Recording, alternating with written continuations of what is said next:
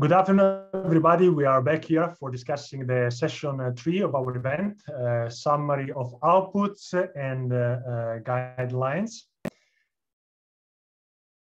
We have prepared among the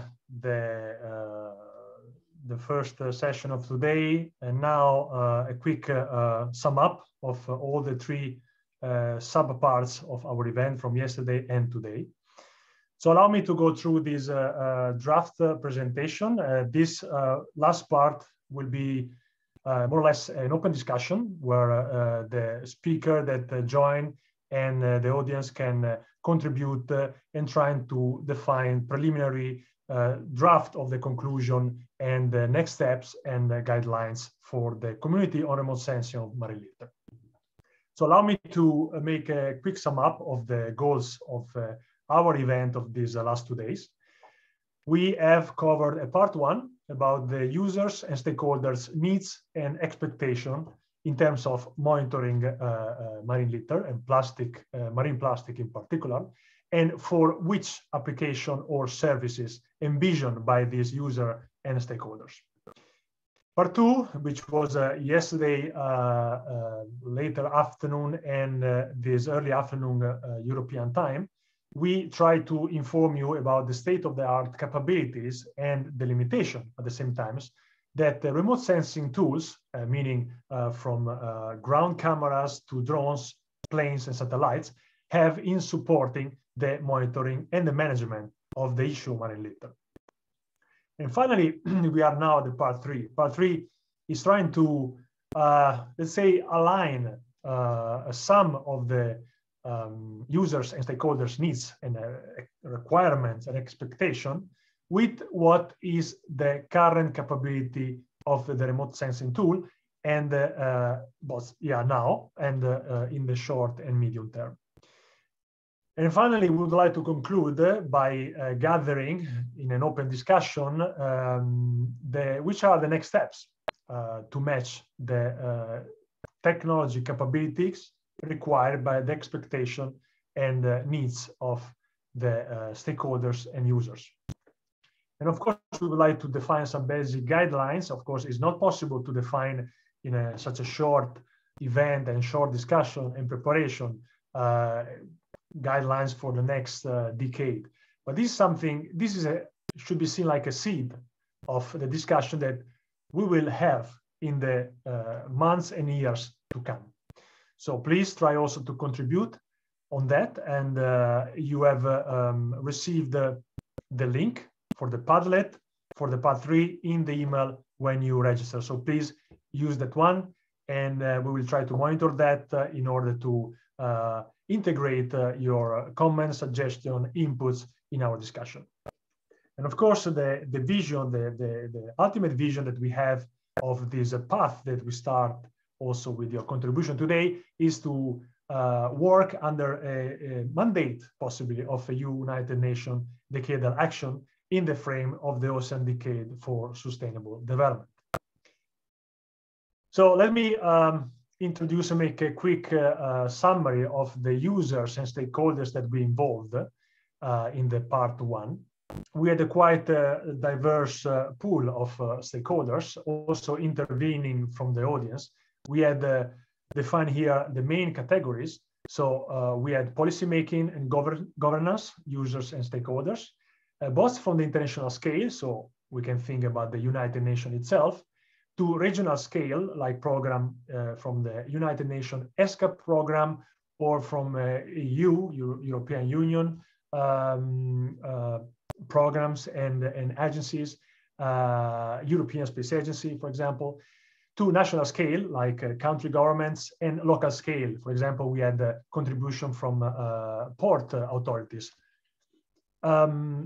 Another users is monitoring agency, so like environmental monitoring agencies, and scientists, of course. These are users of the data generated for modeling, prediction, and etc., like the transport modeling itself.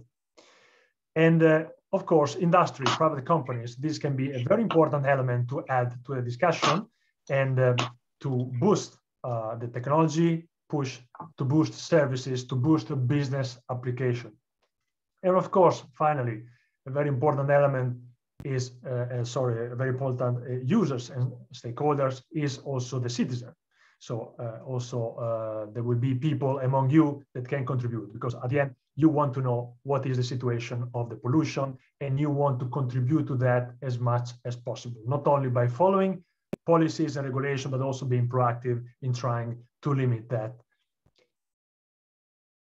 So some collection of expectation and needs from the part one.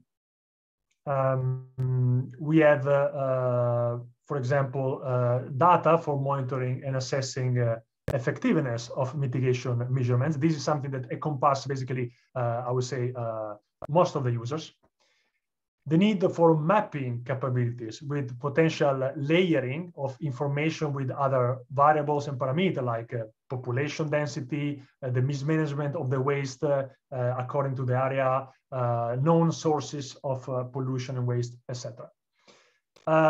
We have the expectation to be able to detect and identify litter hotspot and accumulation zones, of course.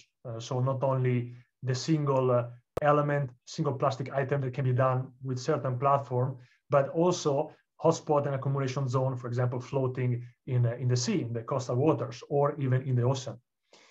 Identify the location, quantification, and identification of polymers types. So certain application would like to have the discrimination of the polymers. The request of generating data time series and the baselines against which the time series want to be compared. Feeding numerical models and support the validation and assessment efforts via modeling, computer modeling, so like transport modeling. And finally, that's not finally, that's the first slide of the expectation and needs, but one of those was the request that remote sensing data should be fused, should be harmonized and integrated with existing in situ data, so in situ ground data, in a way that remote sensing data can be so directly injected into what is already existing in terms of monitoring services and application on the ground.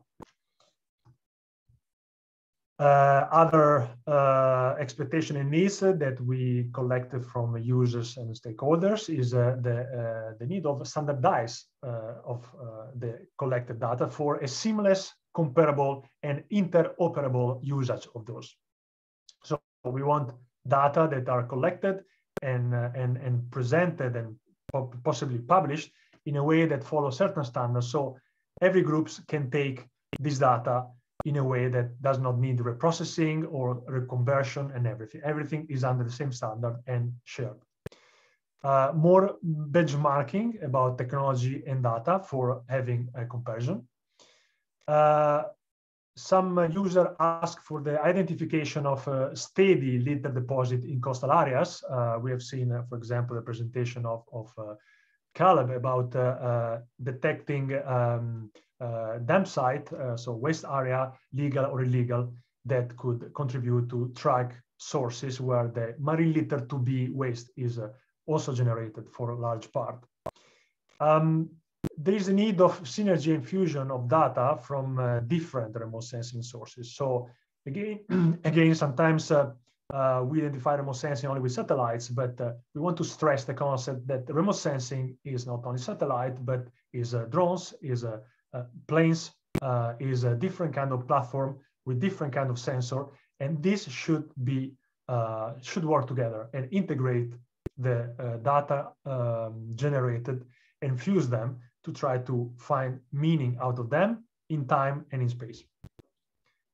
Of course, satellites are seen by the stakeholders as a preferred ultimate tool for the overall littering problems, because of course of their capability to cover vast area from the ocean to even the land. But of course, drones and small, let's say lower altitude platform are perceived at the moment as more suitable for a local application. For example, like we have seen for the port application for warning services for the navigation or the cleaning of the port itself. So these were a first overview about the expectation and the needs that we were able to collect from these past 2 days.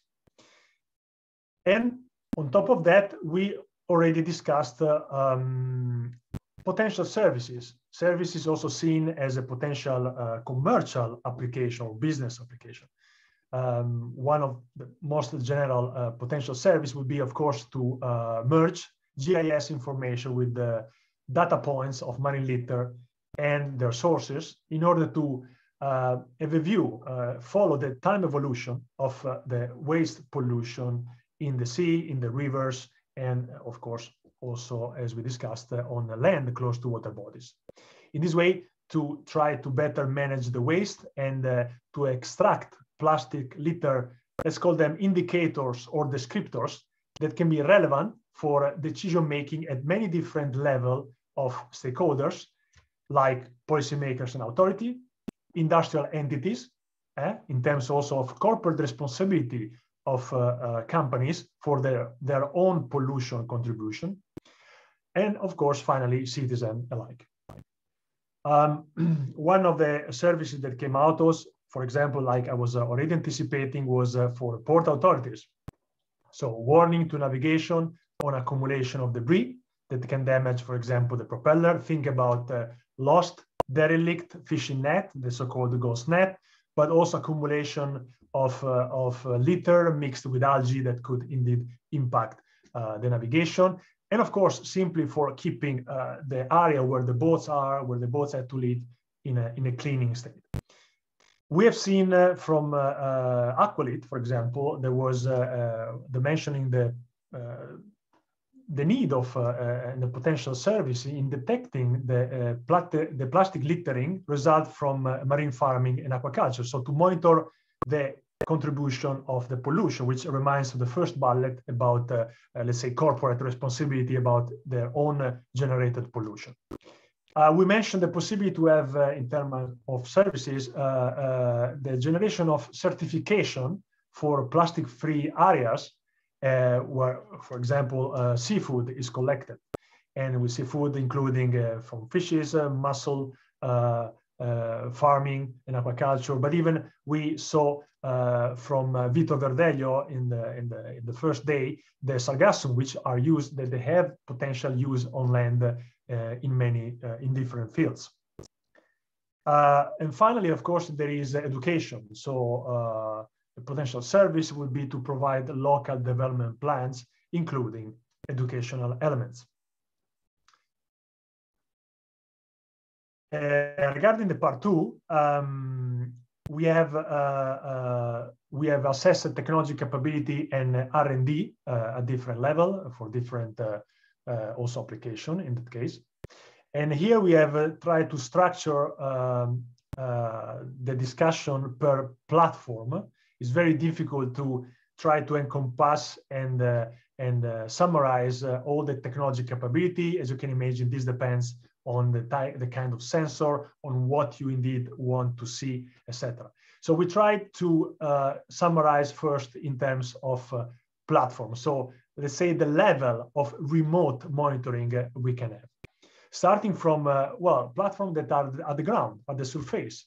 We still have remote sensing sensors, but we are on the ground. So for example, cameras installed on bridges or in a harbor platform that can see the full harbor, like the lighthouse, or on the beaches, or on boats itself. And in general, also, sorry, not in general, but also specifically could be even on maritime autonomous platforms. So in this case, we can have ad hoc sensors, dedicated, highly performing because they are on the ground. They can be accessed, they can be maintained, and you can detect plastic litter with already application successful on that. For example, let me make this application example. There are already several applications able to detect the plastic items and identify as such that flows under bridges in rivers in a different part of the world already. With drones are the next level, we can say, of remote sensing. We are already going aerial here, so increasing our altitude from the surface. The drones has been seen as ideal for short range, short observation times application. Of course, their closeness to the target enables pattern recognition, also with artificial intelligence, and also capability to identify plastic items at the very small scale, like we have seen in the presentation of Professor Topuzelis this afternoon. And they also allow to satisfy one of the requirements I was mentioning before about possibly understanding the nature and the composition of the litter itself and even the material at certain level. And that is the bullet to that is reported here. So in general, drones are seen very well suited for coastal monitoring. Then we have the next altitude stage of platform, planes, airplanes. At the moment, they have been less exploited due to clearly cost limitation at the research level. So flying a plane costs quite a lot. You have to pay the pilot, you need to pay the fuel. So for the research stage, as we are, planes has been underexploited at the moment. But they look like a very potential, very important, platform for monitoring marine litter, as well also other form of pollution, by the way, because they are able to carry relatively heavier instrument than drones, and of course to fly more distance, and so to have a larger ground view compared to drones. And finally, we get to the ultimate sensor platform in sense of remote sensing, which are satellites. And we have seen a presentation yesterday late afternoon, and here we report some of these observations. So satellite, one of the main use is for speaking about optical satellite, can inform on accumulation at sea surface. So satellite, we can really go on the sea, and we can have even daily, in certain cases, a view of the sea far from the coast as well. And we can look directly for concentration, so large accumulation of plastic, or proxies of plastic. So knowing that there are accumulation, we can identify the accumulation. We have seen both in the presentation of Manuel Arias and in the presentation of Chuan Min Hu, that we are able to identify slick-like sort of accumulation that goes under different name, depending on the dynamic of formation. It can be like windrows or fronts, and we can do that. With the very high resolution satellite, we can actually help the monitoring, especially both on the sea, of course. We can have an improved view down to 15, 20, 30 centimeter spatial resolution. We can have an improved view of what the accumulation is about. But and even more, they can help on the beach, so on the coast, due to the more difficult, more complex spectral characterization that the sand imply. We have seen also radar technologies with LAIA today, and also introduced by Manuel yesterday. Radar-based, microwave-based technology could inform on presence of floating matter, especially in large accumulation, and in accumulation which are enough for dampening the waves, through which mechanism microwave sensor can detect the presence of something floating on the wave. And possibly, but these are still under research as a question. Possibly, maybe we can even separate the component, the material, from other surfactants and other floating material via the dielectric constant study of the signal received. We have seen also the possibility to have thermal infrared deployed for detecting floating plastic by thermal contrast, which also allow potentially the use of this technology in the night, something that with all the other optic-based technology, unless we have an illumination source, so that means speaking about low altitude like drones application, we cannot have, of course, from satellites in the night. We have discussed the fact that remote sensing have limitation, especially at the moment from satellites. In general, so generally speaking, we have a limitation in terms of monitoring frequency, like it happens for satellites, and or spatial coverage, like it is the case for drones. So each of the platform can have its advantages, but has also its limitation. We have a limit in spatial resolution for specific platform, especially for satellite, and some application need to identify specific items. So in this sense, satellite, of course, we have a very big limit at the moment, even if we think about very high resolution satellites. Of course, technology will progress. That is a instantaneous time shot. There is a separation between the actual floating plastic debris and other components and phenomena is also an issue. So as we said, we can detect large accumulation. We can detect patches, but depending from the platform, so the altitude and the distance of our remote sensing, we have limits. Of course, these depend on the technology you're using, but we know already from the presentation of Chuan-Min Hu that we have limits in making this discrimination if we are using only visible bands. So we need to use other bands, like from the near to the SWIR, which at the moment from satellite have more limits. We need so also to develop instrumentation with adequate spatial resolution, but also with dedicated bands with suitable even bandwidths. For microplastic, well, at the moment, quite low overall concentration makes very difficult the use of spectral method to detect the presence of microplastic in the water column. That's something still under research. But we know that microplastic density at the moment seems to be quite low for the especially high altitude platform that we can use. There is, of course, the limit between the size of the items against the spatial resolution and the signal to noise ratio we can receive depending on the platform.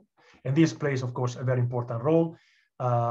Again, depending on what you want to see. So if very small items is a compromise in terms of spatial resolution and signal you can get, and this limits, of course, more and more we go up to satellites.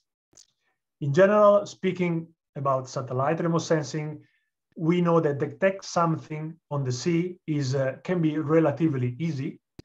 The problems and the big challenge come in discriminating this something with the technology we have at the moment.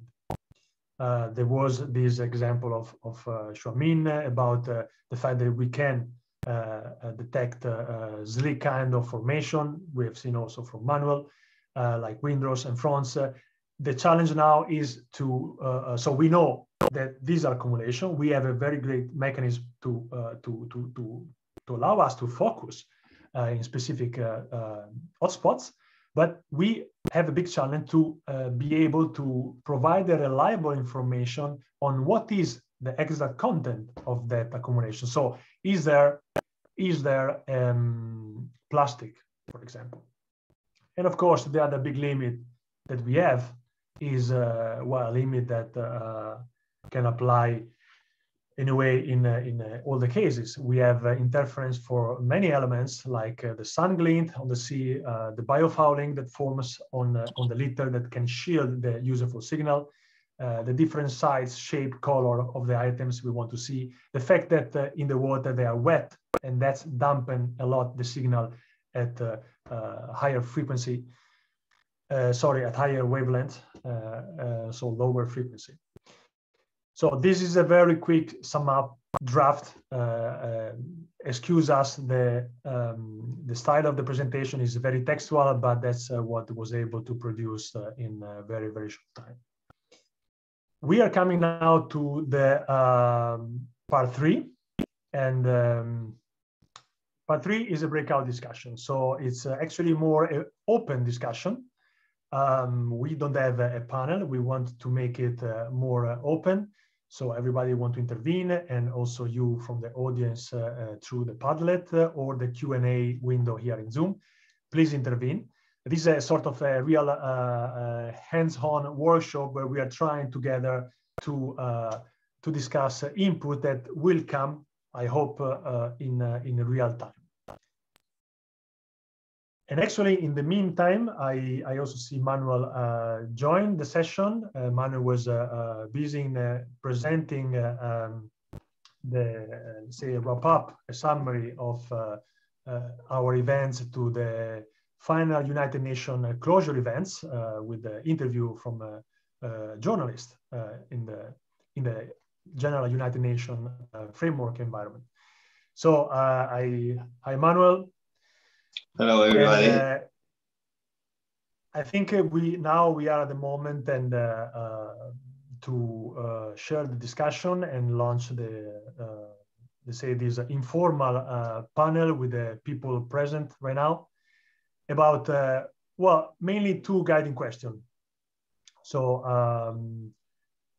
Manuel, if you're happy, we can share now this, but I'm happy also that you guide the discussion, if it is okay for you.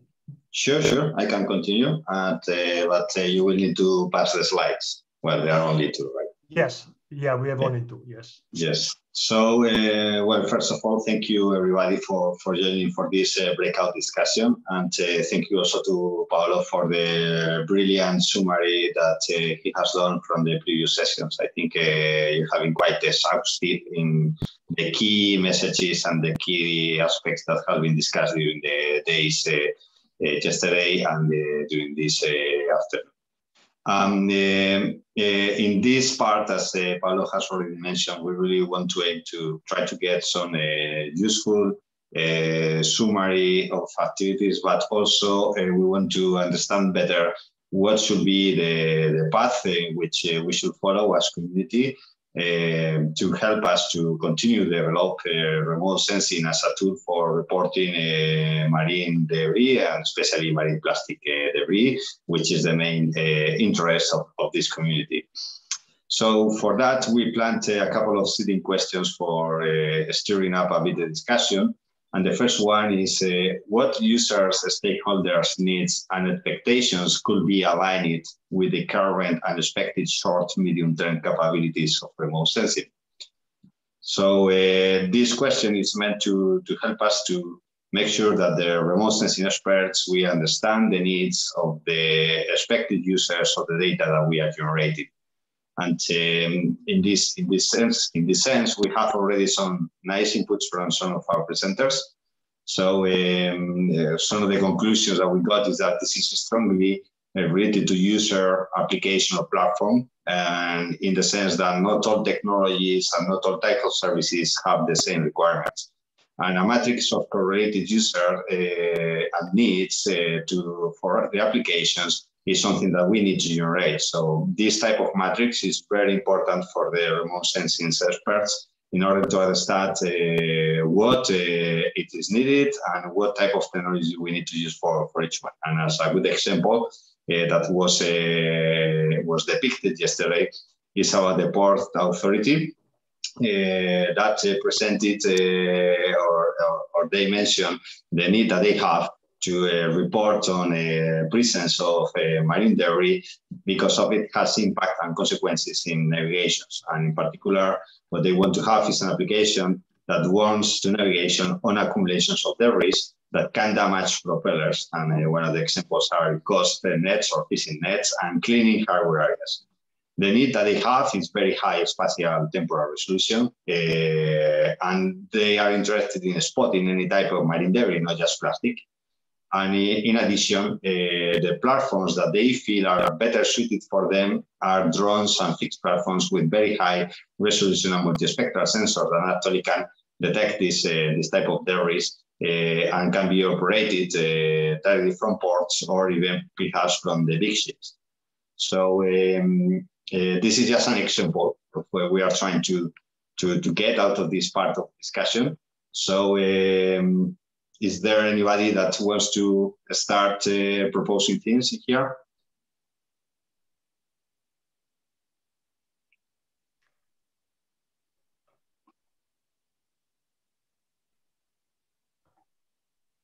Perhaps we can do a round table about the people that are as panelists appearing here.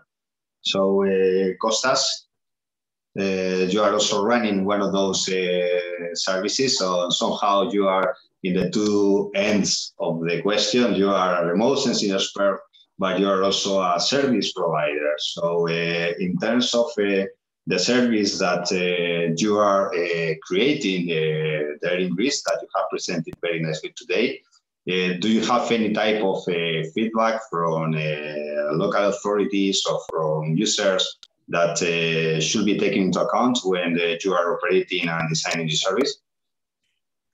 Yes, up to now we use it in Greece for a large scale with a charity foundation, Laskaridis Charity Foundation. They need to have a service like this because they go to in the Greek coastline and they clean the beaches, so they need to have a service like this. We know that we have a limit with the use of the drone, so now we are looking for solutions in order to cover larger area. That will be perfect if we can have a fixed wing drone and we can cover kilometers of coastline per day. They are very satisfied with the service because they know where to go and where to collect data sets, and they can move their boats towards the specific areas in the coastline. Also, we are in discussions with the local authorities here, the municipalities. They also want to know where they have accumulation of plastics in the beach, and this is also very nice.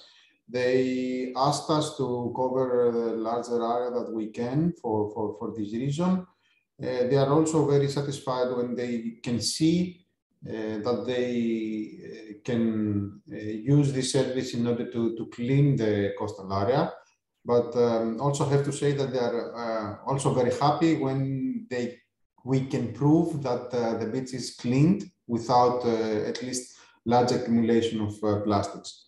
So and the third one is potential use of this service for the port authorities. There is a new law coming, and the port authorities want to report on the presence of plastics in their area, and I think that this is also quite important. In terms of remote sensing now, everyone wants to have a service that can detect plastics on the beaches, which is understandable. And for our next steps, we would like to explore the possibility of connecting the accumulation of plastics on the beaches with the satellite images. This is a question mark for us. And if we are able to do this, at least with a high resolution dataset, then we'll be able to analyze and detect plastics in a larger scale and to monitor large areas. Finally, I have to say that the plastic litter project and the artificial targets are quite important for the algorithms that we try to build for the detection of accumulation of plastics in the oceans. We have seen these datasets to be used from numerous scientists all over the world, and I think that it's quite important to build a network of these artificial targets on the sea surface. It would be really nice to see other groups and initiatives in order to have many places around the globe so we can have enough data in order to train the algorithms and be able to do to have nice results. Okay, thank you, Kostas. So essentially, the use of satellites in this case will become a complementary tool to the drone observations, so that to provide the spatial coverage, one of the bullet points that we have mentioned about potential limitations of some specific technologies, to really be able to inform, let's say, in this case, would be regional scale of the state of the plastic pollution on beaches. But from the user's point of view, the feedback that we have been getting during this, particularly the first day, where we get discussions with the stakeholders, do you gather any particular aspects related to drone technologies that you didn't think of previously that you might now consider for your future work and of your team?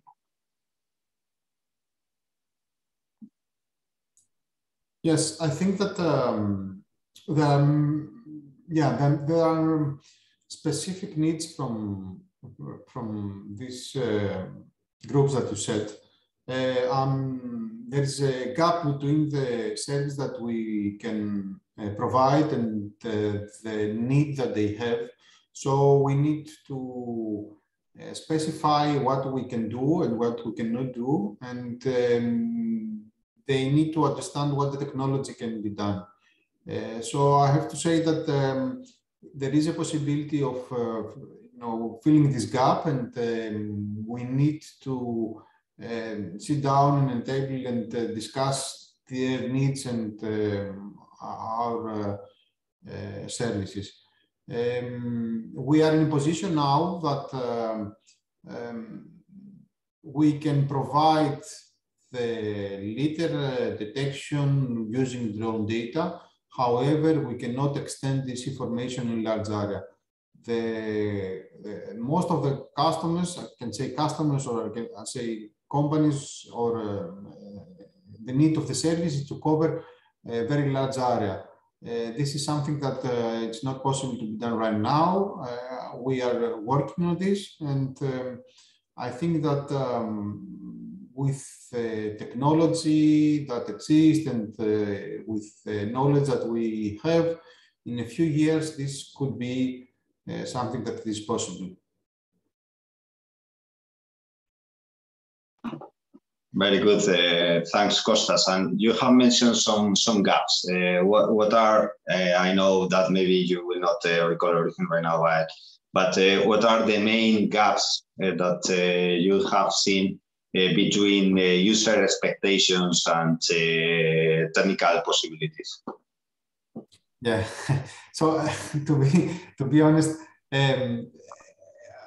the need is to see all the plastics from, let's say, microplastics in a huge area. So right now we cannot do that.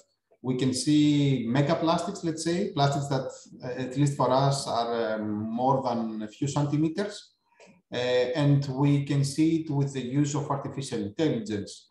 We have some problems on detection. Would like to have wavelengths and spectral data sets that they are ideal for the detection of the plastics. This, let's say, cameras does not exist right now. We saw a very nice presentation from Vito. And also we know that we need to expand this in a larger area. So we'd like to have a sensor that can distinguish the plastics or the litter in general from other materials. This also is not ready. So let's say that the technology cannot cover the needs of the market right now. However, we're working on this. I mean, also I believe that the last 5 years is tremendous, the work that we have done. I mean, as a community, we have increased our knowledge really in a high level. And I think that if we continue like this, we will be able to deliver something meaningful in the following years. So the gaps actually are on the way that we use the technology right now. Yeah, that's a very, very nice answer. And I would like to jump now to other of the speakers. And as we have mentioned, microplastics, which it is true, there has been a substantial mention, especially in the part two, to this type of applications. And we have even seen a talk from Xuanmin Hu, in which he was essentially reporting that with optical data, we could not easily detect the actual concentrations of microplastics in our open waters. And then I want to raise this question to Victor Martinez in first place. So Victor, and under your experience in terms of what is the use of optical data, what's your view in terms of the potential evolution of remote sensing techniques for microplastics quantification or detection? Hi, thank you very much for the question, Manuel.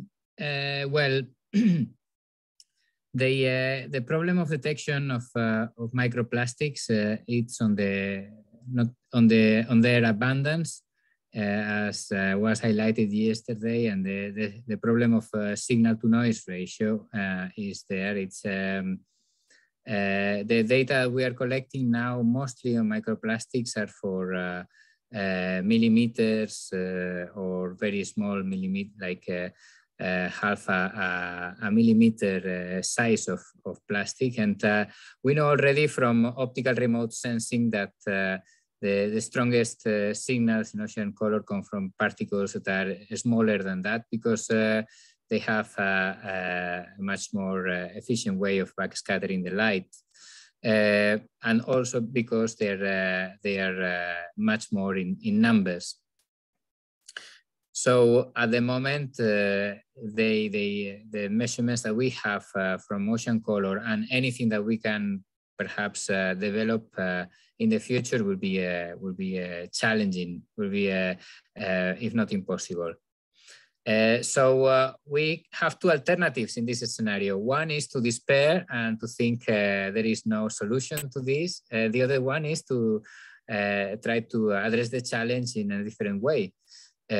Or three, actually. Or the other one is to abandon totally and think, okay, well, this is nothing we can do about this. We can do something else. I cultivate my land. So, but if we don't surrender and we think, well, we can try to find some alternative to this, I think I have at least two options, and it's all indirect method. So the first one is to try to identify the optically active substances that correlate with microplastic concentrations. And these might be a bit difficult to find, and might be very changeable relationships between say total suspended matter and microplastic concentrations. There have been studies already, and they prove that this correlation, it's sometimes is not very robust in rivers, but it is also very variable. So it's one of the avenues we are looking into it. The other avenue, also indirect, it's to try to find proxies. Proxies through the combination of different ways of looking at the ocean. We have already a huge constellation of satellites and looking at the ocean from different points of view with different sensor techniques. So each of these sensors are giving us a part of information, like a puzzle. If we put them together and connect the pieces of the puzzle, we may get some indications of risk areas where accumulation of microplastics may be occurring. So this is, again, not a quantification, not a direct detection, but it's just an alternative way to resolve this. Then, of course, there are other looking forward further away in the future, there might be some novel techniques, and we are looking into those in the IOCCG task force for marine litter detection in the core topic 1, which is about technologies. And we're looking at techniques such as LiDAR and other ones like polarization. But I am not an expert on those, so don't ask me to give you any details on those. I hope this addressed the question. Sure, and opens also an invitation for Shungu Garawa to tell us about polarimetric techniques. So Shungu, are you with us? Yes, thank you. Yes, can you please develop in what you think could be the contribution of polarimetric techniques to address the needs of users and stakeholders in the remote sensing of plastic debris? All right, thank you, Manuel, and thank you for the audience for sticking with us until Friday. It's almost 6 o'clock. So the topic of polarimetric studies or polarization, it's still, like we are still doing groundwork on that. So, like polarization has been used over the years to study stress in plastics. But now we're trying to further explore, like try to further investigate if we have, like, with the current technologies and probably like future technologies, if we are going to include polarimetric observations, would they add value, or rather, like, should we consider just using polarization as one of the tools?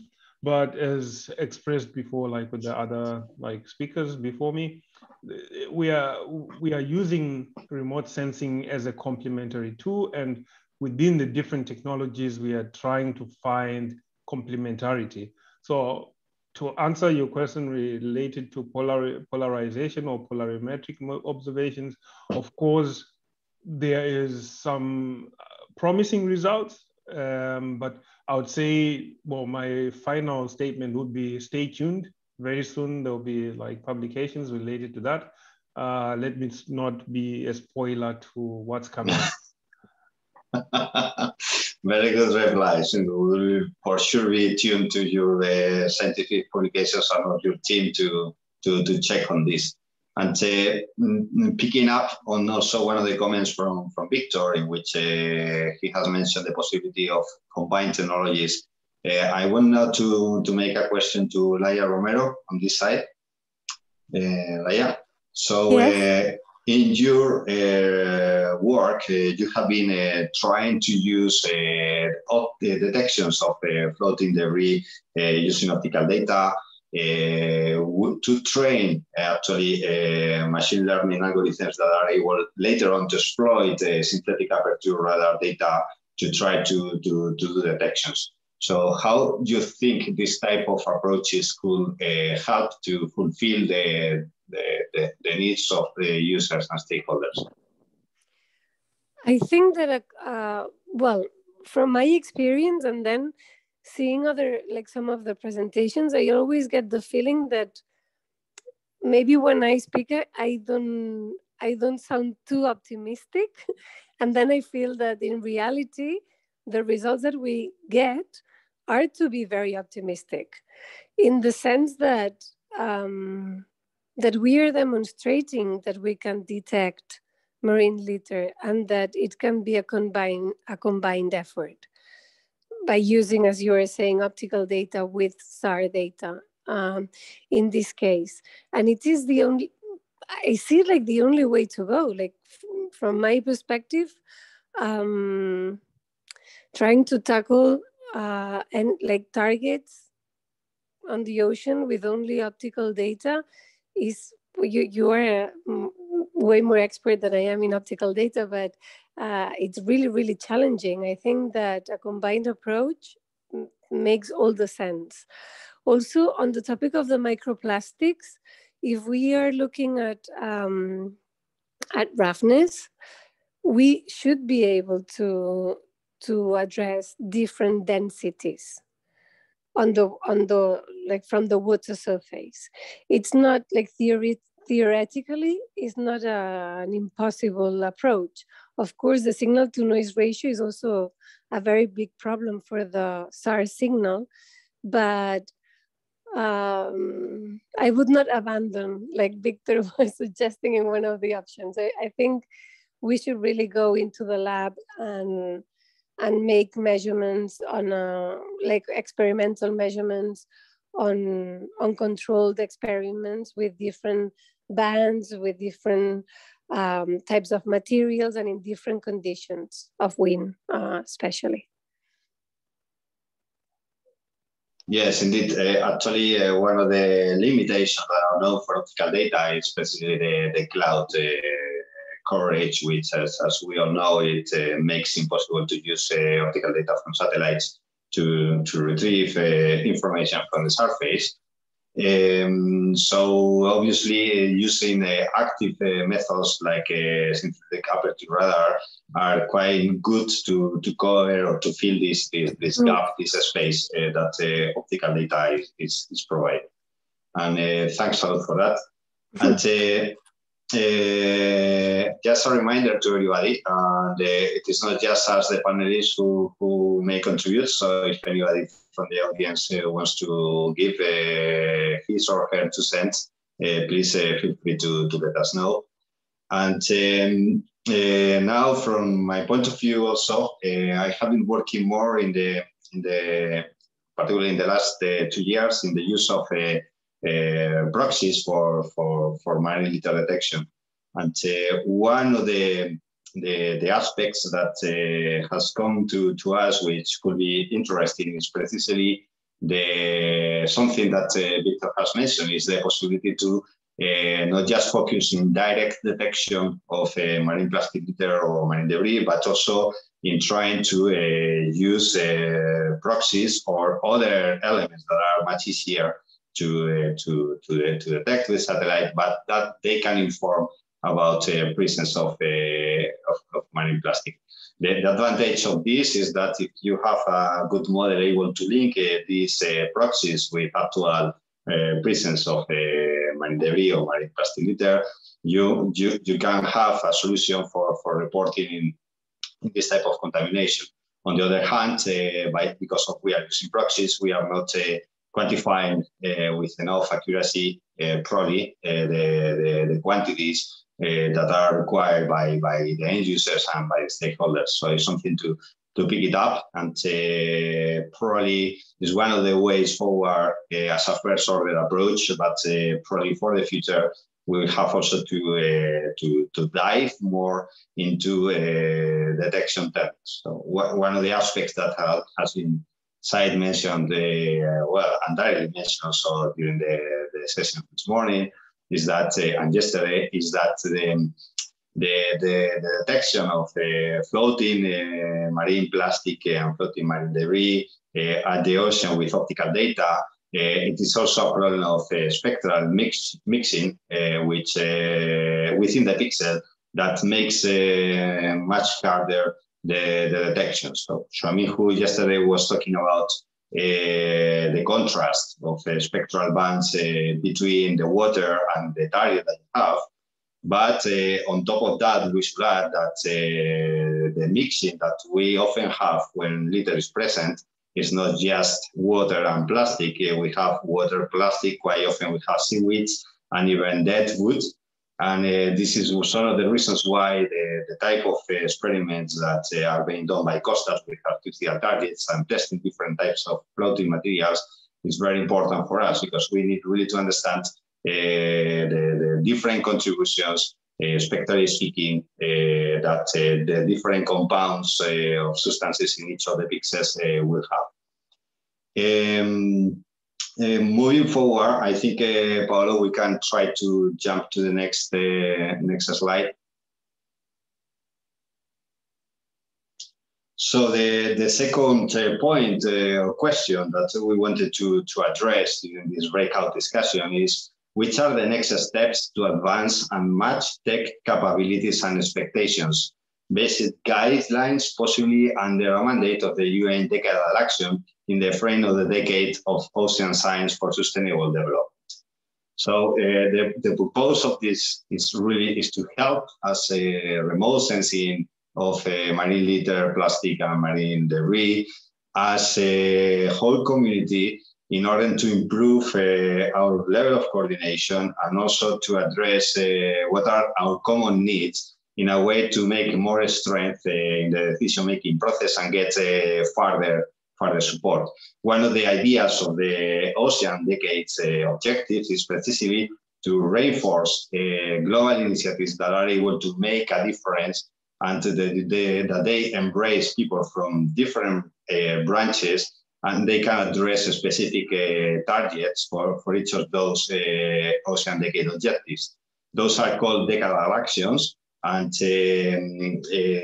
those decadal actions have some expected outcomes from the point of view of the United Nations. So, for instance, in the context of the plastic, marine plastic debris, there is a very specific final objective, which is able to define a clear marine plastic debris index, which can be used by decision-making organizations, politicians, and governments to check, in first place, what are the main areas impacted by the problem.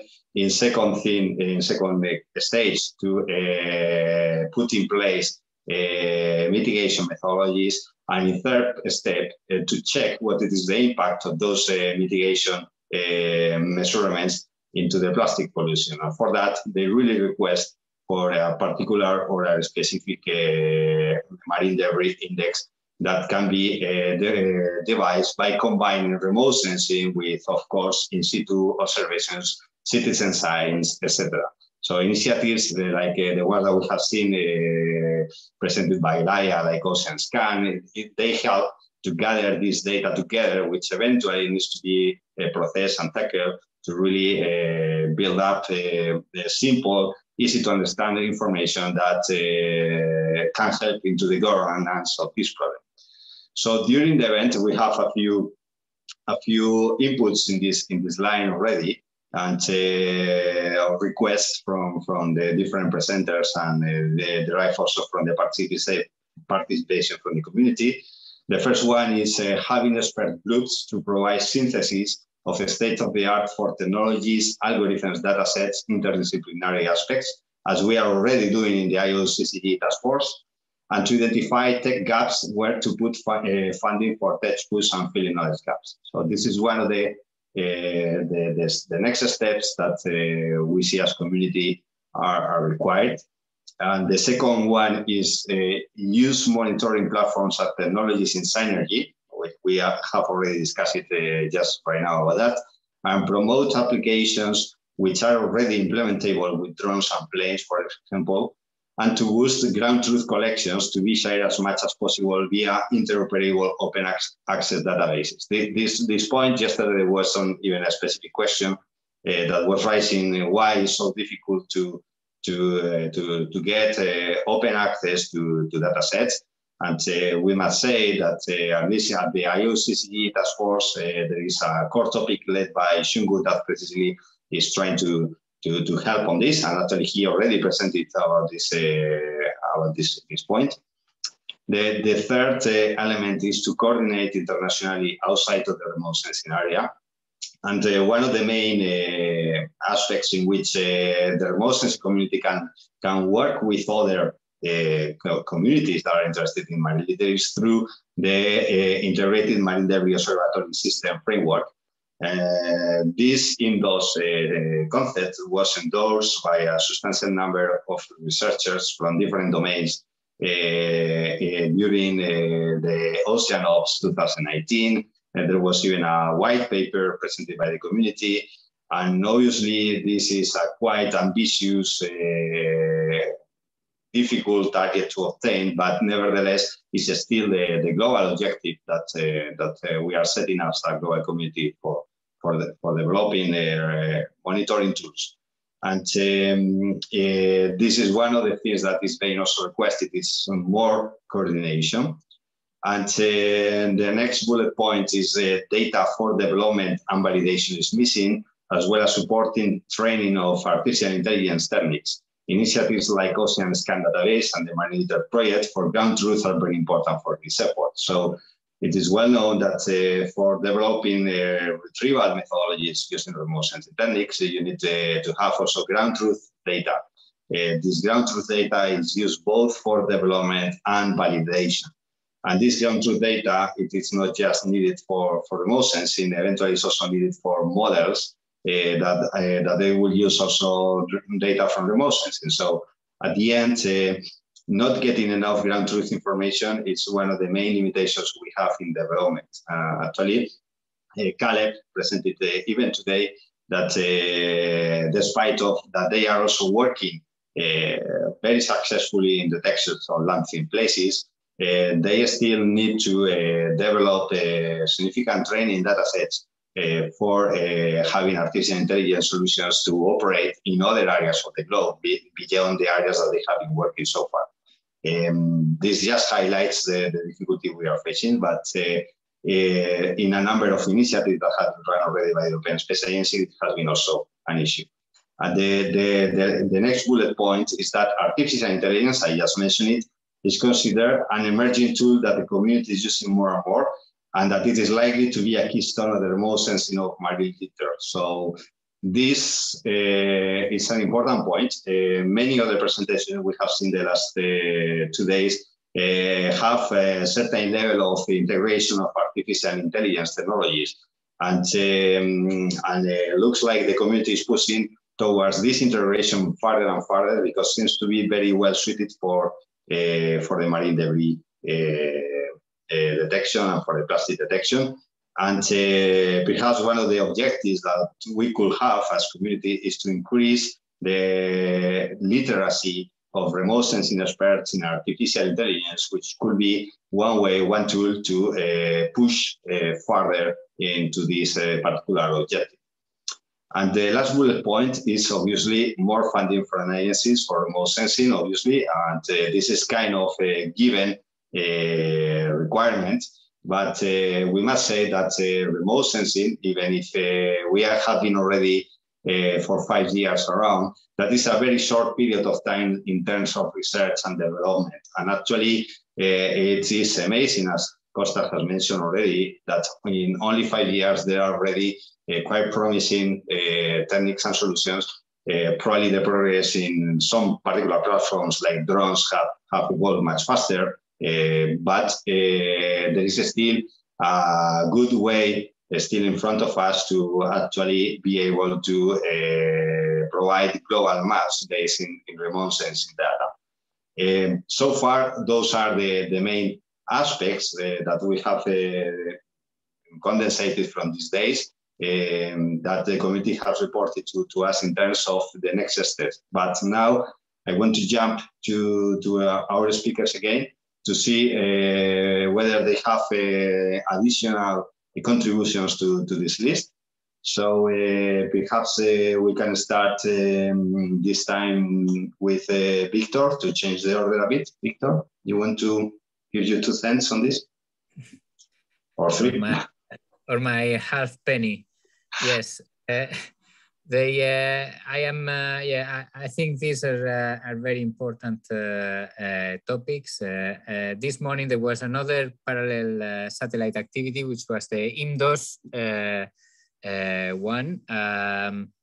My idea is that our first, that the remote sensing part will contribute to the INDOS submission to a Ocean Decade program but the structure as a project or very self-contained and very we're already very well organized through the IOCCG task force. On their side, I hope that some of the people that was this morning in the session from INDOS will be here, and it will be very nice to hear from them. I think on the next steps to move towards this, there will be we will hopefully be using the notes from the meeting and perhaps the list of participants to this satellite event to contact and probably get some information about that. But we have already a core group of people who will be working on this on the basis of the IOCCG task force. Other than this is another aspect of this is the possibility of linking with biodiversity observation, and next week there will be a workshop on biodiversity observation of floating algae, and some of the participants in this satellite activity will be also there. And it has been recognized that there is quite a lot of overlap, especially in observation requirements. So this should be further discussed and optimized, so that we don't do we can do just one observing system that maybe could fulfill various sets of observations. I don't know, but or at least one of looking at it from the remote sensing part. That's it. Very nice, Victor. So if I understood well, particularly from your last comment on this, what you mean is that increasing the interdisciplinarity of the remote sensing community that works in marine litter by introducing some other communities that maybe are not exactly interested in the same topic, but they may have similar requirements, it could be a good idea, right? I think it is an idea to be explored, is so that we don't duplicate the effort in different groups, and then you have to move from one group to another to see what the other people are doing. And I think we should be perhaps thinking a bit wider for the work we do, and try to integrate more aims. I see, for instance, when you develop a satellite mission, you have several aims to measure. So and in the end you develop one satellite that it's able to fulfill several types of requirements. You for instance, you have Sentinel-2, who was originally designed for land observation, but then there is some of the wavelengths that are perhaps more for water, and the marine and aquatic community can take advantage of those. So it is that kind of integration, so we can all benefit from the same sort of effort and all push together towards an aim, whatever it may be. But I think there are some commonalities, and we're exploring them now. Yes, and it's a very good comment because of actually, particularly for the satellite component, we know that we don't have a output post-made sensor flying on the space that is really meant to measure plastic pollution. So one could imagine that we could define or design a specific sensors or platforms able to be more efficient than the current technologies, which may resolve some of our existing issues for the remote sensing. So in this context, do you have any particular recommendation of what you think technology should evolve towards to improve our potential capabilities for detecting marine plastic debris? If I had one straight away from the top of my head, I wouldn't be here. I'd be constructing a satellite myself, or putting that proposal on the table to ESA. But no, at the moment, I think we're doing what we should be doing. It's pushing the technologies that we have currently, realizing, learning what it's currently possible with what we have and what it is not, and defining perhaps the next steps with more integration of other of different data sources, and perhaps looking at the same technologies, but at different scales of observation. Things like hubs, we haven't yet high altitude platforms, we haven't evaluated yet, and we don't know what is their potential. So, so I think there are avenues at the moment, but I don't have the perfect response, and I don't have an agenda that I can. So I would like to share it with you if I had one straight away, but I think it is important to listen to requirements and to connect to the communities, because several brains connecting together and being open are much more efficient than one perhaps limited brain like mine. So okay, thanks a lot, Victor. And now jumping with the same question, our next steps, Laia, do you have any recommendations in terms of what we should be doing as community, or from the technological point of view, to further develop capabilities to use remote sensing for marine plastic litter? Are you asking me? Did you say Laia? Yes. Ah, okay. I was not sure.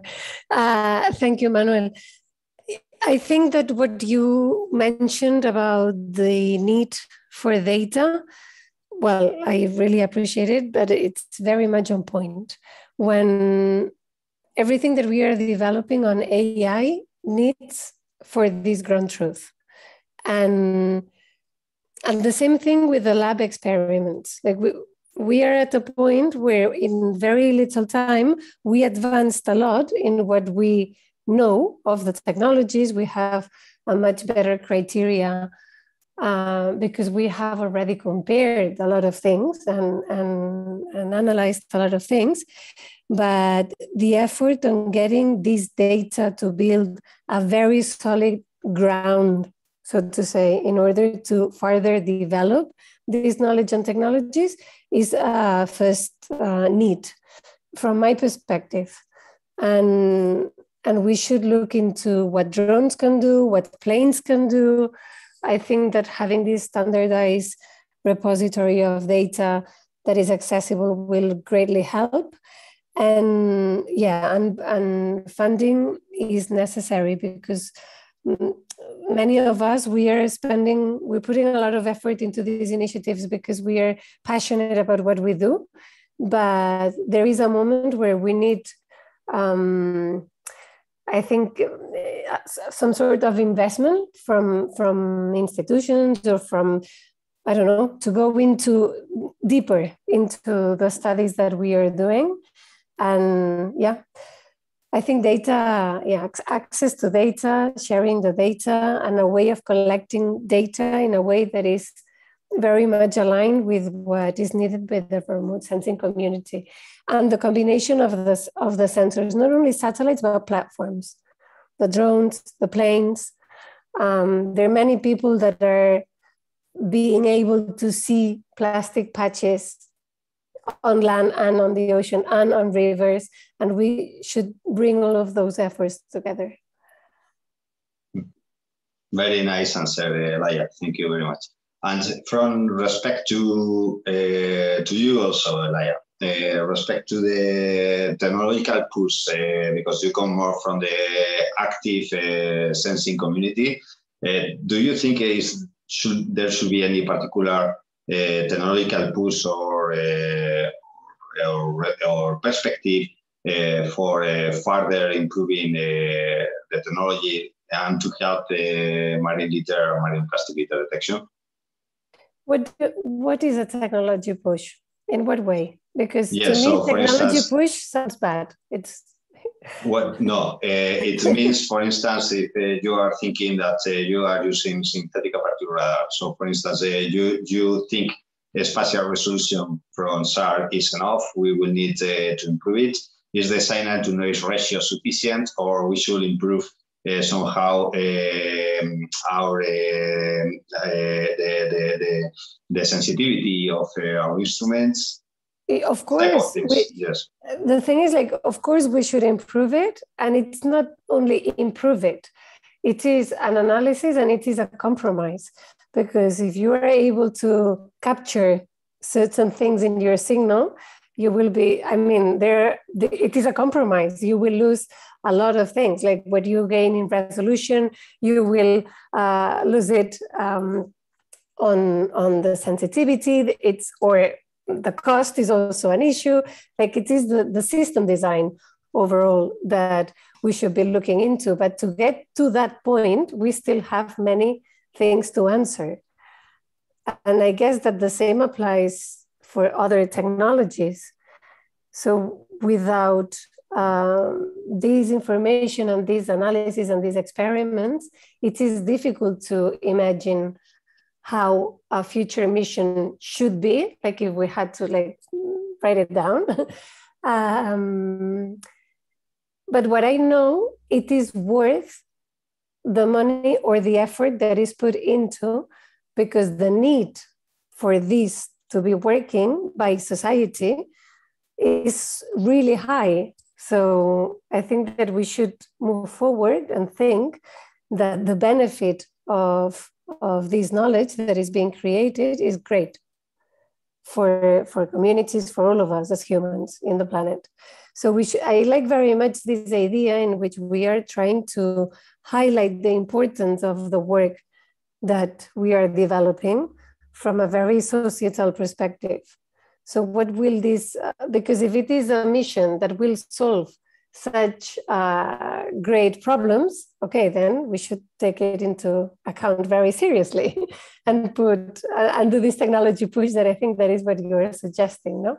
In a positive way, so to say, to invest more on the technology, I guess. Okay, great answer, Laia. Actually, it is true. There is a paradox in terms that for identifying more suitable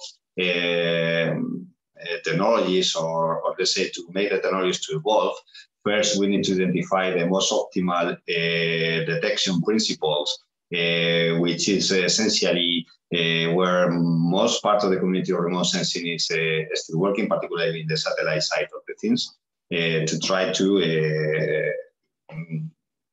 produce some initial algorithms, initial detection principles that obviously they are being done with existing data sets and technologies, but that they could prove to be the seed of identifying what are the current limitations, so that we can feed that back to the engineering and technology component of remote sensing to try to address these particular problems. But getting back to these next steps, I would like now to know from Shungu Garaba. Shungu, what are your views in terms of the next steps that we should do as community, as a group working in this topic? You have any recommendation for this group?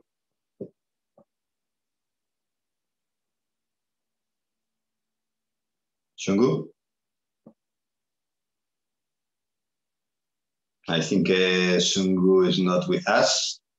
So I put the same question to Costas. So Costas? I'm here, Manuel. Sorry, my speaker okay. it just died on me, sorry. Yeah. Okay. So Shungu, please. What was the question again? Sorry about that. No, what was your recommendation in terms of next steps that you want to send or share with the remote sensing community, and that we could frame to the United Nations? Oh, so that's a very good question. And I think, yeah, the starting point is we have done as toddler steps. We have done a toddler step by forming, like a united front with the IOCCG task force. And, the next step is we have several projects which are running, like scientific evidence-based activities that are being conducted across the world, like in Europe and also in the USA.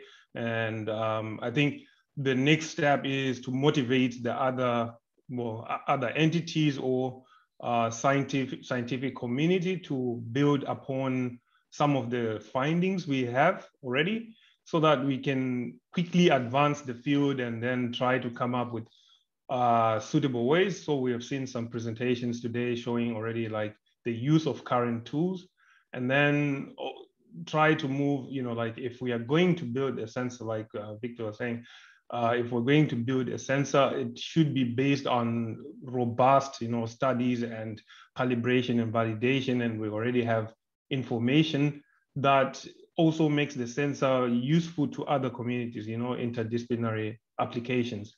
And of course, like the main message, I'll repeat again, it's like making things open access. We have to make things open access. And yeah, I think that's the main message.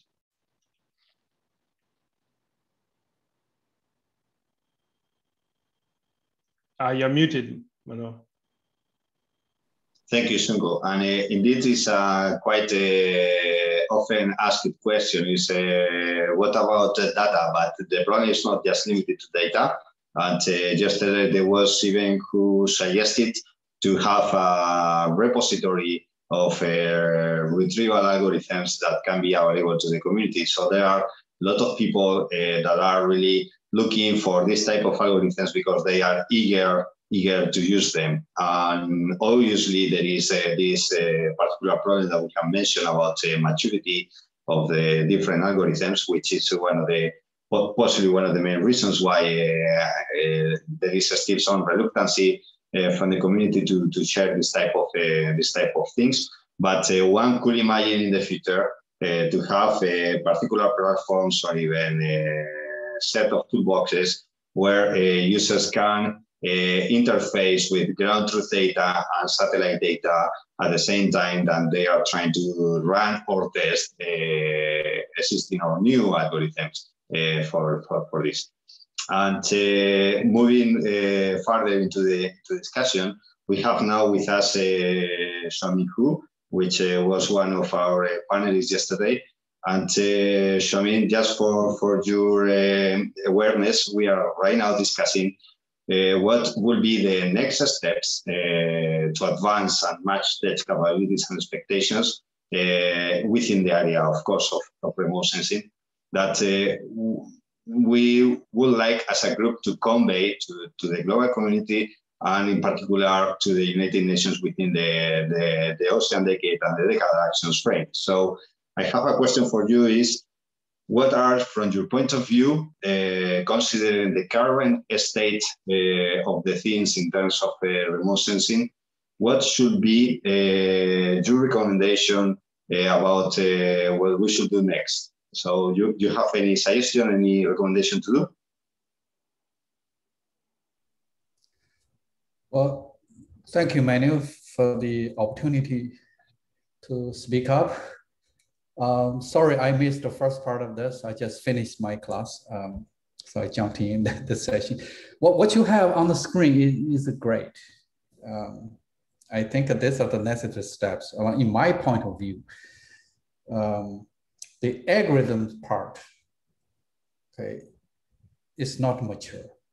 And especially from a user perspective, there's no mature algorithm to give you, say, oh, I have an input of a satellite data, I have an output of a debris like or look like image. I don't think that there's such a capacity yet. So that's the one way to improve. What I think the critical requirements now are actually part of this screen printout, the data. Okay, where are the ground truth data, and where are the spectral library, whatever data you call it. You mentioned a data repository. I think Shangu mentioned IOCCG has an archive of metadata to at least to tell the user where to find those data. It's not in one place, but the capacity is there. And I don't think having all the data in one place is necessary, as long as a user knows where to find the data, get the data. That should be sufficient. But in my point is data, ground truth data, spectral data.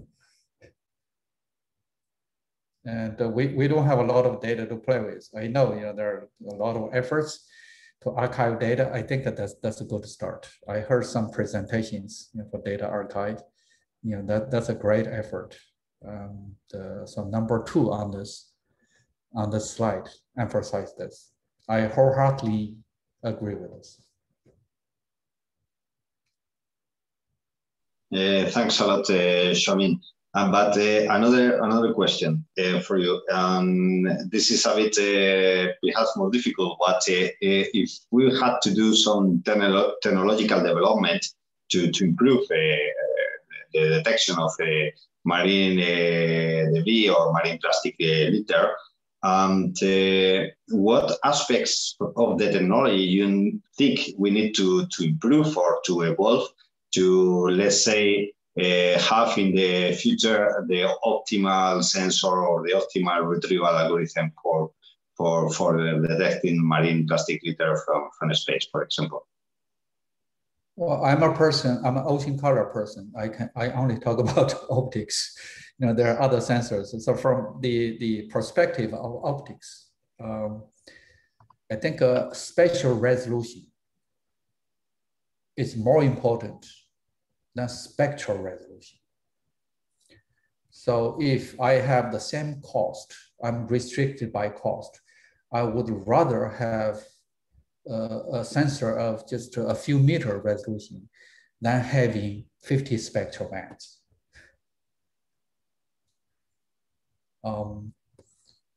For obvious reasons, the smart targets. Also for technology development, we really want to differentiate the different floating materials.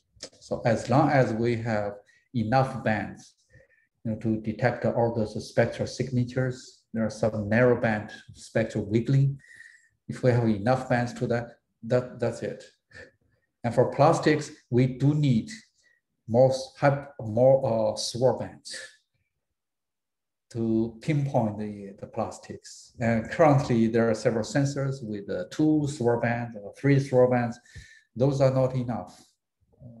We need more SWIR bands. So that's for the techniques. For the algorithm, I really want to suggest, when we want to perform or test the algorithm, we want to put more spectral end members.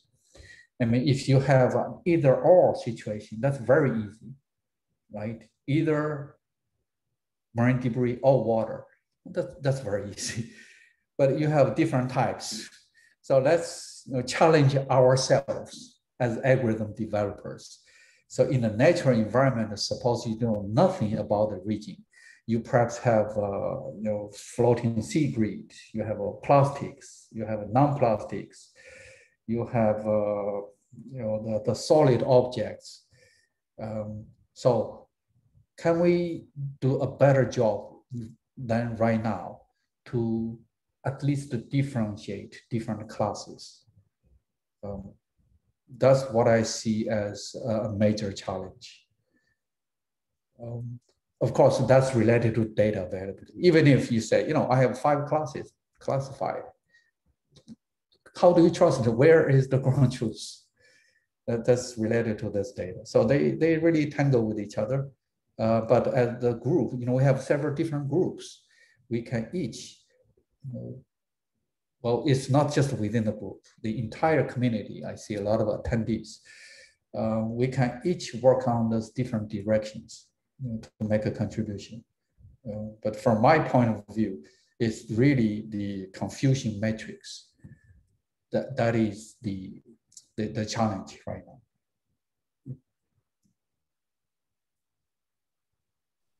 Thanks a lot, Shomiku. And we have also an important point that was also mentioned yesterday, related to the importance of the effective spatial resolution of sensors with respect to size of the targets, right? So sensitivity to a particular material floating in the surface will be related not only to the sign-to-noise ratio of the sensor, but also to the apparent size that it has or how much it contributes within the pixels.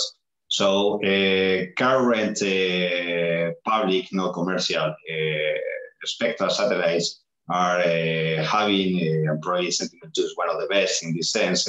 They have some bands in 10 meters spatial resolution, but others like Landsat 8, they are more in the 20. So nevertheless, one could say that we put together the two sensors and the different resolutions of different bands. We are in an effective resolution of 20 meters. Does any of the panelists that work more in the sense of optical data feeling that 20 meters is enough to report in marine plastic pollution, or we should try to aim for a better spatial resolution for this purpose? Anybody wants to jump into this question? I can go. Yeah. Yeah. To be honest, right now with a 10-meter resolution of Sentinel-2, we're already facing significant problems to do the detection. As Xuanling said before, we need, in my point of view, much better resolution in order to be able to say with some confidence that we can distinguish the plastic accumulation from the other floating material. So I'm very optimistic about the use of 20 meters. I think that we should go a bit, we should aim at least in a bit more spatial resolution. And we should also aim to focus on wavebands that are quite important for us. So it's a trade-off between the spatial resolution that we would like to have and the spectral resolution that we would like to have. It is, these two things have to go together. So I think that we should be pressed a lot in order to have sensors that are working with better resolution in the coastlines, and also to focus on wavebands that are important for us. And also I would like to comment on your previous question of what we have to do. I think it is very important what we are really doing right now to interconnect between us, exchange ideas and knowledge. This is very, very important in all cases. Also, it is very important to have data sets. All the previous speakers spoke about this. We have developed a community which is devoted in this subject. This is already a very good step forward. And I think that will be also very important for the future to have at least a few successful cases of the detection of the marine litter. Once we have a few of them, 1, 2, will be really nice, and we'll have the proof of the concept that this can work, so we can go further and press it even more. Thank you, Kostas. Any other view in this particular question? Oh, can I chime in again? Sure. So the resolution requirement depends on the size of the object. So in terms of a percentage of a pixel size, okay, is only a function of signal to noise. So for Sentinel-2, with the current signal to noise, the detection limit is 1% of a 10-meter pixel size. 1% of a 10 meter, so that's 1 meter square. So that means if you aggregate all the scattered material within the pixel, if it's more than 1 meter square, it's detectable, right? So for the same signal to noise, if we have a better resolution, like with the world view, with the Dove, can detect a smaller thing. But the problem is with those high resolution sensors, you don't have enough spectral bands. That's quite often. You have 3 bands, 4 bands. But recently, the Planet Scope has this super dove. I have just look at the spectra. I haven't really played with the data. The super dove constellation has 8 spectral bands at a 3-meter resolution. Because it's a constellation, for certain regions, coastal regions, it provides a daily revisit, or even every 2 days, you can have an image. So unlike the digital globe world view, or if you're lucky, you may have an image, for that year, right? So for the moving target of marine debris or plastic or marine litter, the high resolution and high revisit frequency, those are the key. And this is a commercial sensor, unfortunately. They may have some data policy, but I see currently that's perhaps the most appropriate sensor for this exact purpose, for the marine litter monitoring. It does not cover open ocean. Okay? It's most coastal region and the land, but the capacity is there. It's 8 bands, near infrared for red edge reflectance, and also 670 nanometer for the pigment absorption. So at least we can differentiate between vegetation and non-vegetation. Then look at the spectral shape. We may tell further if it's non-vegetation, what type of non-vegetation. So the capacity is there. And of course, if the money is enough, if the ESA or NASA wants to, we can develop our own satellite, small satellite, with the spectral bands more suitable than the existing sensors for marine litter. We know the band requirements. We know the carbon hydrogen absorption locations, right? So if we just place 6-8 bands in those absorption locations, we can quantify the reflectance trial, the depth of the reflectance trial. And people have been using average and this principle to quantify oil slick thickness.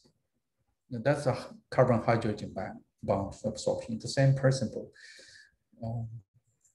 But if we don't need 300 bands, for those absorption features. If we have several neighboring bands and the peak bands, we have a lot of tricks to play with.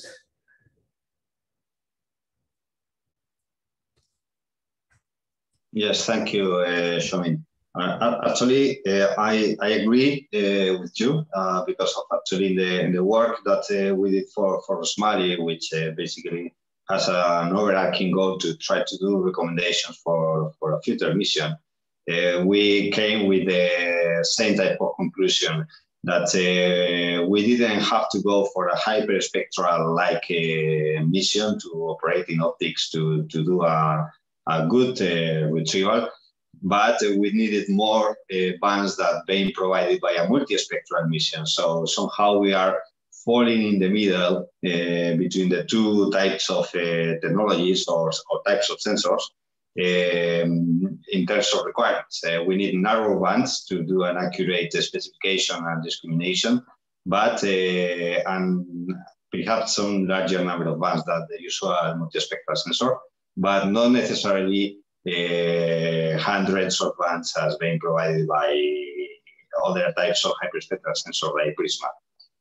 And I think we have done a very nice round table right now. Is there anybody wants to throw up on the table anything else, any other comment or recommendation for the next steps right now?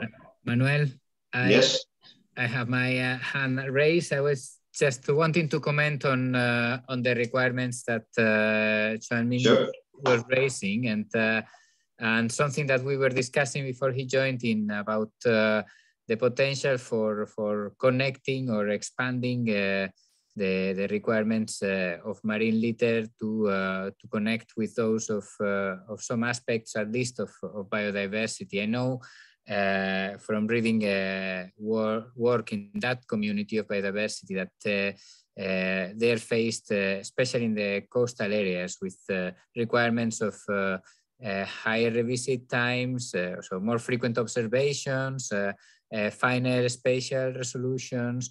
They also want a higher spectral resolution, but we may not need that. So, and they're thinking about, or at least one of the works I was looking at was discussing ideas of constellations. So, and I wanted to ask Chuan-Min if what do you think about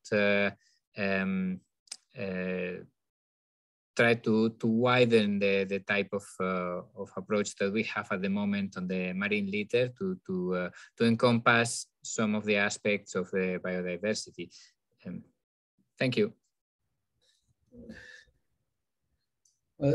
Thank you, Victor, for raising this. You're exactly right. More and more effort nowadays is focused on marine biodiversity. And so marine litter should play a bigger role in this aspect because it's really part of the ecosystem. And it's harmful. It could also be a habitat for many marine animals. So in that regard, we also need more spectral bands. That's my opinion, to quantify the different floating matters, different types of marine litter. I'm not sure if I'm on the point. I may have missed your point, Victor. Yes, no, my point was mainly, we at the moment have this community which is focusing very narrowly on marine litter and trying to define requirements there. But if we were looking forward into the further away future, like 10 years time, would we want to expand or the requirements and to encompass the marine biodiversity one, or is it better if each community sort of follows their own path, and we will connect at some point in the future anyway? But well, that's a great question. I think that the answer should be yes, because marine litter, even if, let's say, we have a map, a very precise map of marine litter distribution, so what? I mean, how is marine litter related to marine biodiversity? And it must have an impact on this, either ephemeral or persistent. It should have an impact. So what is the relationship with the marine biodiversity? I don't know if anybody has looked into this yet, but that's a great question, and that I think is the future, because we have talked about this reason. Another reason is, I think some speakers have talked about this already. So even if we don't detect marine litter itself, we can detect the environment that is likely to have marine litter, right? A marine front, a convergence zone, of those. That's related to marine litter, and that is also related to marine biodiversity. Yeah. So in other words, marine litter is directly and indirectly related to marine biodiversity, and we should connect with that community. I know there's a MBORN network, marine diversity observing network. So this group, this community, the marine litter community, should connect to that community. Yes. Yes, it's exactly what I'm thinking of doing very very soon, like next week. But I know that you're involved in that discussion. But I think it is worth that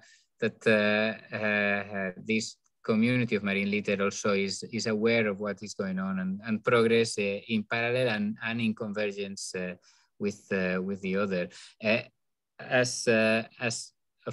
Especially if we're talking about floating matter, marine litter is just one of those parts of the floating aspects that can be found there. So yes, thank you very much, Xiaomin.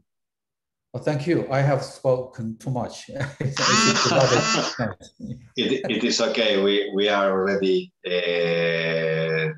having a more relaxed discussion in this part, so not to worry.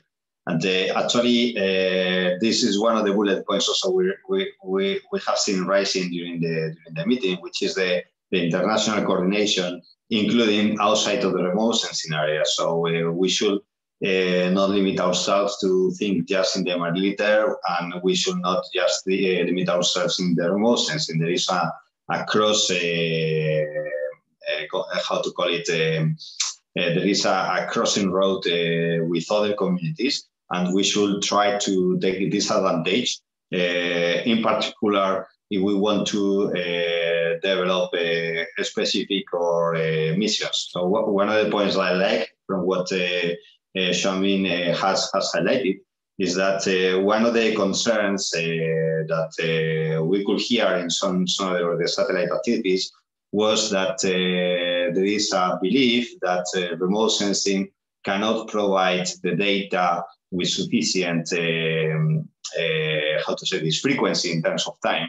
And well, we can see that is not a technological limitation. Actually, it is just a current limitation because of most of the constellations of satellites or single missions. They are not being designed for those frequencies, but it is feasible from the technical point of view.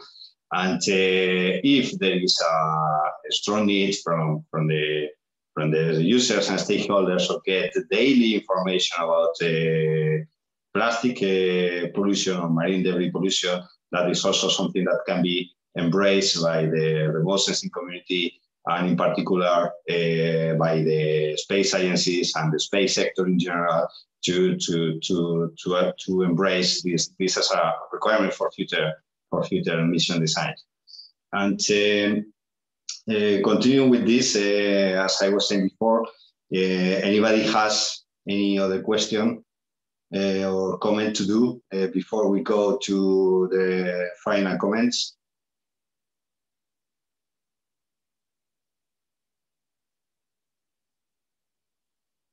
No? Then I want to thank you to our panelists, and I would like to, because we are benefiting from a space agency representative, Paolo. Do you want to make a particular statement from your side in terms of what has been discussed in this breakout session that you could perhaps take home for your peers to discuss into? Thank you, Manuel, for passing the floor. Well, first of all, I would like to thank you all. I am actually honored to be involved in such a committee that I feel is growing. It's grown in the last 4 or 5 years very rapidly, and I see now is starting to networking more and more, creating expert groups and organizing, having more and more deeper discussion on the topic.